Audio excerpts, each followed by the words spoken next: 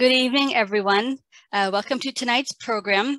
My name is Salim Gabil, and I'll be serving as your co-host tonight, along with Carol Inskeep from Urbana Free Library. This program is presented in partnership with Urbana Free Library and Cranard Art Museum, and co-sponsored by various organizations, including Cranard Art Museum, the Urbana-Champaign Independent Media Center, the Urbana Free Library, Museum of the Grand Prairie, the College of Fine and Applied Arts at Illinois, and supported in part by the Illinois Arts Council. To give you a little background about the exhibit, so in February of this year, Cranard Art Museum, along with campus and community partners, issued a call for art for an exhibition called Pandemics as a Portal to Change. The call for art sought visual art, creative writing, original music, video, audio, and performance centered on hopeful approaches that creatively imagine what the future could look like. The exhibition is on view through August 28th in the Hood Classroom, which is located on the lower level of Cranard Art Museum, and it includes 79 works of art submitted by 52 artists, ranging from middle schoolers through seniors, across a range of topics from health, mental health, the environment, racial justice, and community building. Tonight, we'll hear from artists who submitted in the creative writing category as they share their poetry and creative writing and how they found inspiration. Tonight's webinar is interactive, so if you have questions for the artist, feel free to pop them in the chat or raise your hand and we can unmute you. So without further ado, I'd like to introduce our first reader.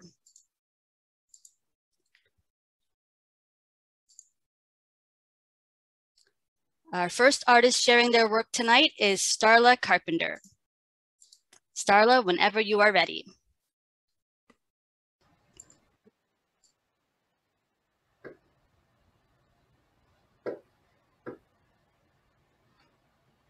Hello. I'm trying to figure out how to share. Hold on just a second.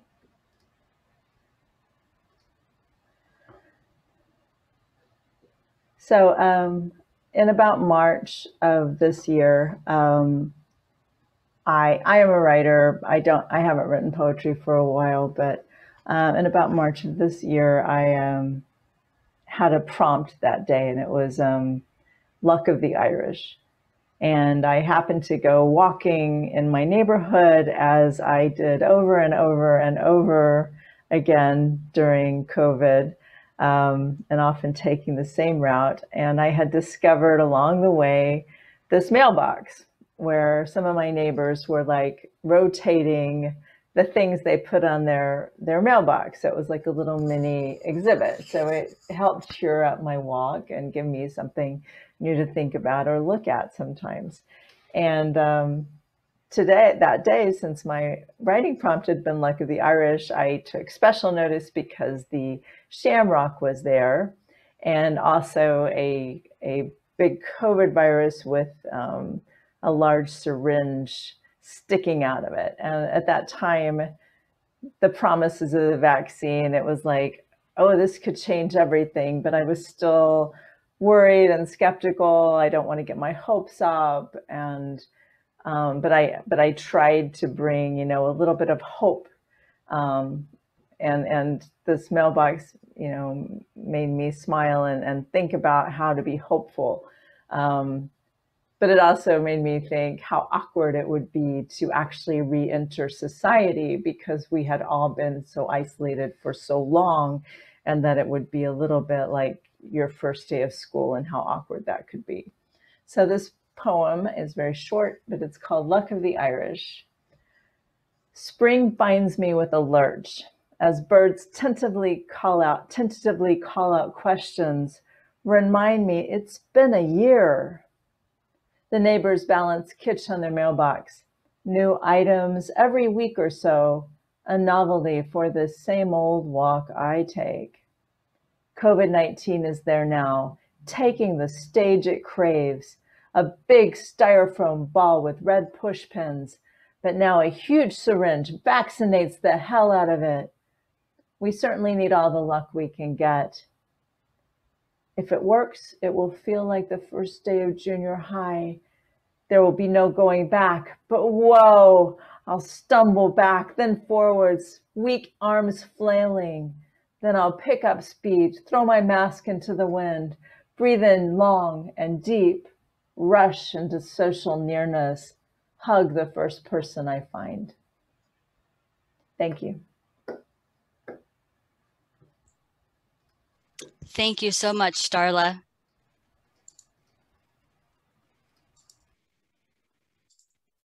Okay, our next artist who will be sharing their work is Debra Domal.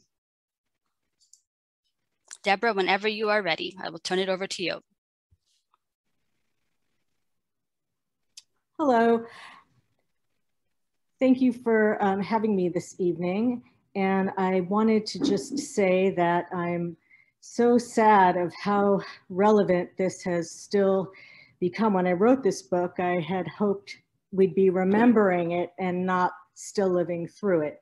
But I just wanted to say a quick bit about what inspired the work. And I grew up as the only words person in a family of numbers people. And I felt like we all spoke different languages. And then eventually I came to learn that numbers could tell stories too. Numbers could tell us from an accountant's point of view about payroll and inventory and viability of a company, but from a cultural standpoint or an emotional standpoint, it could refer to Facebook likes, weight, all these sort of loaded valuations in our culture. And I wanted to take that into a book form, thinking about what if the numbers had feelings about all this, sort of anthropomorphizing them, similar to the work in the Day the Crayons Quit. And I was also inspired by a wonderful book called This Is Me, Period. It's a small graphic work that talks a lot about punctuation, and it reveals each form of punctuation by telling the story and the character of each mark. It's wonderful. It's got typographical or punctuation illustration. And that inspired me when I wrote this book to only use illustrations made out of numerical typography. So that was really fun and also really challenging. So when COVID hit, I decided that was where I had to focus my number story, because I mean, all of us were just glued to our devices and our TVs, staring at numbers and numbers and numbers. So that definitely had to be the first in the series. And I hope it's the last book I write about numbers and COVID. I'm going to play it for you now. Thank you. I'm share my screen.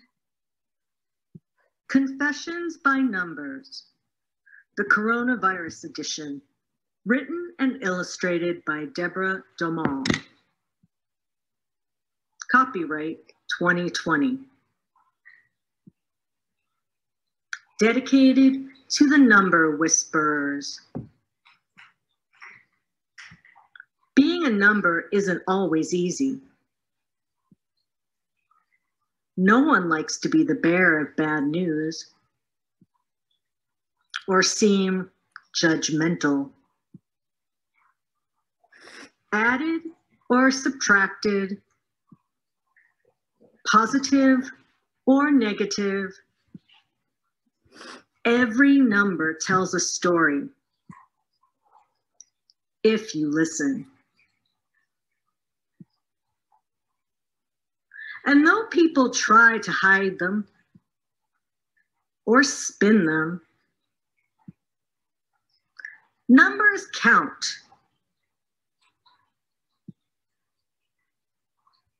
In the spring of 2020, a relentless virus emerged. And suddenly, everyone, everywhere, had their eyes on the numbers all of the time. Were the numbers going up? Were the numbers going down?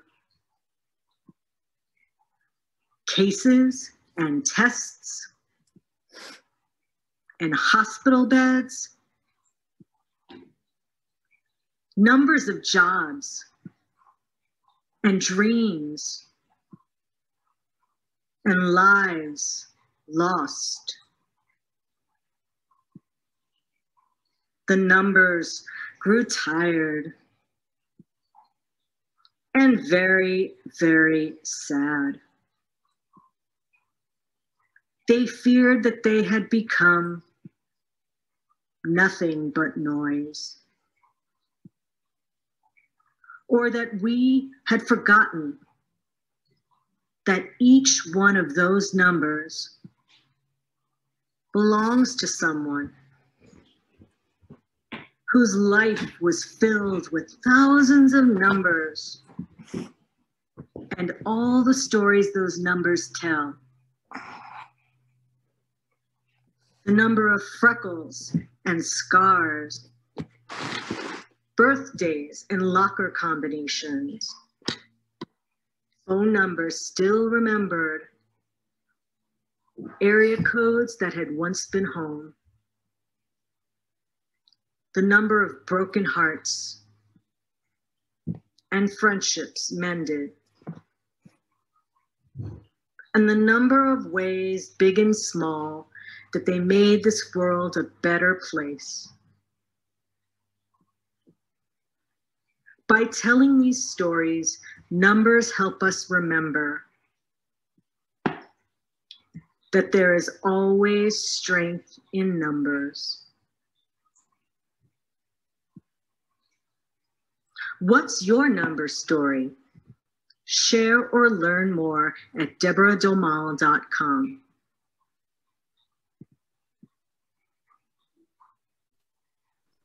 Thanks, Deborah. Worth waiting for. Thank you for your patience. Thank you so much, Deborah. Great. Well, greetings, everybody. My name's Carol, and I'm from Urbana Free Library. And thanks, everybody, for coming. And thank you, Champaign Public, for hosting this. And thank you to all the people who created art and writings for this project. We need art right now, and we need ways to understand what we're going through. So thank you very much. It's really my honor to introduce the next poet. Her name is Ashanti Files, and she is the current poet laureate of Urbana. She's also a full-time registered nurse, a wife, a mother, and she has a real passion for the ways that poetry and spoken word can help people express themselves and assert themselves. So it's my real pleasure to introduce Ashanti Files.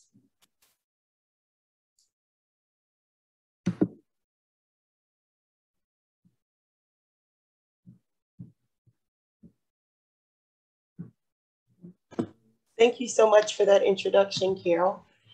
The title of the poem that I'm going to read that I created for this event is called Hope 2020. I tried to write about hope, but wasn't sure I had the audacity. The pandemic took a toll, and our last president was a fascist. He said he did more for Christianity than Jesus. And between the BLM protests and white ring hatred, we just stayed inside and tried to live, contemplating if student loans would be forgiven to provide a little relief. We were safe at home but had to march in these streets to the beats of Black Lives Matter.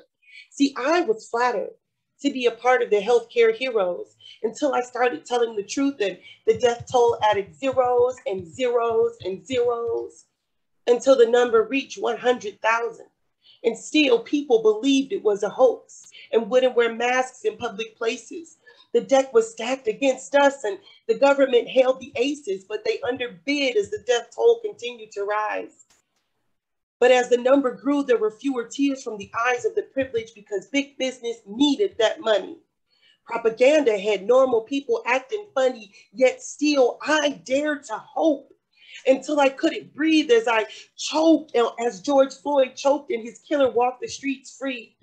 See, we're going back into summer. But instead of George Floyd, the name we will march to is Dante Wright. And we, again, will wear our masks as we continue to fight systems of oppression. The National Guards were called and wore bulletproof vests when we said Black Lives Matter. but were nowhere to be seen when the right wing unhinged the government seat of power, and the hours continued to tick on and on. 225 deaths, but 525,600 deaths, but rent wasn't on, and the nurses were on the verge of a mental breakdown every day, saving the lives of the people who claim don't tread on me. Yet I say I'm going to write about hope. As a Black woman in America, it's impossible not to choke on the repetitious contradictions, vaccine versus quarantine things, while the seams are bursting on the national debt. Make $600 enough, because it's all you go get as you try to survive this crisis. Going hungry while the nation gets its slice is your patriotic duty. I'm a poet, and I know it sounds loony, but I can't write about hope. 2020 had me writing a high worse than dope, and when I came down, it was comparative to death, knowing that nothing would change. So I inhale and take a deep breath and continue to think about hope.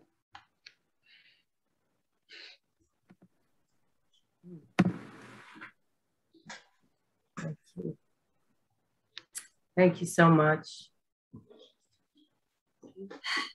Take a breath and take that one in, everybody. Thank you so much, Ashanti. Okay, our next two poets may be young, but they are published poets. They are both members of the writers group, Writers of Oya, which is a poetry and spoken word group for high school and middle school girls of color. And our first reader is going to be Camille Files, and you can find poetry of Camille's in this little book right here, Unmasked. Thanks for joining us, Camille. Hi, thank you so much. So the poem I'm going to be reading tonight is called Quarantine Kings. Trump said that he has done more for Christianity than Jesus Christ today, and I think it broke me. I'm so tired of everything. If I died right now, people would attend my funeral over Skype. My parents stay debating, my sisters stay complaining, my grandma stays praying over an uncle with an 102 fever. What happens when he leaves her with the virus? Because that's what will happen. They all say rejoice and start clapping. People stay dying, I really stay crying, because the thousands at Clearwater don't realize that my baby sister with her big brown eyes is immunocompromised. And they don't care, they just want to have fun. They don't care that for her it's like staring at a loaded gun. They're on their spring break and I was on mine until the whole world became in one mind of fear and misinformation and racism. If someone starts coughing, put a shank in them. So stay forever vigilant, stay paranoid, stay staring into the empty void, stay attacking people because you can't see that it's just us. It's just you and me. Thank you.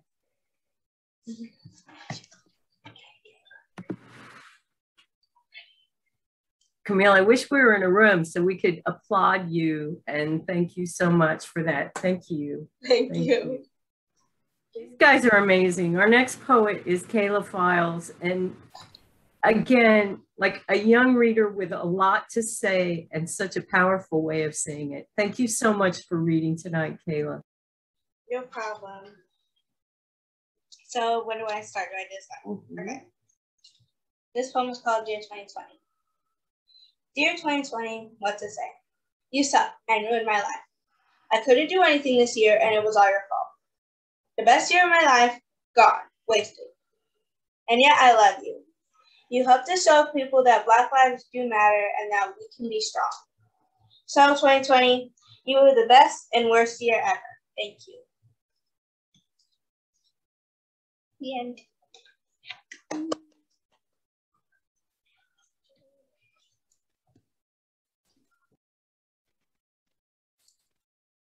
Thank you so much. So our next artist sharing their work will be Kuldeepa Vartak-Mehta. Kuldeepa, whenever you are ready, the floor is yours. Hello, good evening, everybody. And I would really like to thank the library and everybody concerned to put this together.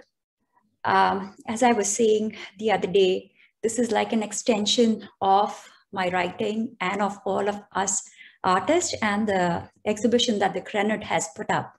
So it makes it more meaningful, I think, when we come together and discuss of the background of creating art. So thank you so much. I will try to share my work.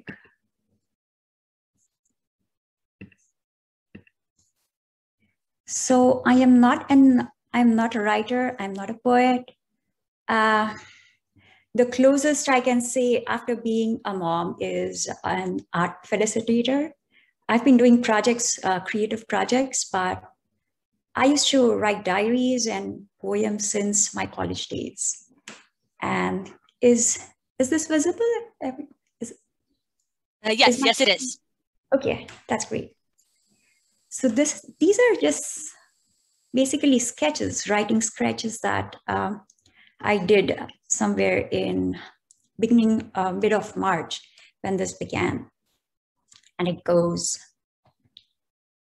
well, is it a good sign that I can still see and feel the beauty of the surroundings during these dire times? These are some of my present musings. COVID-19 is what they address it.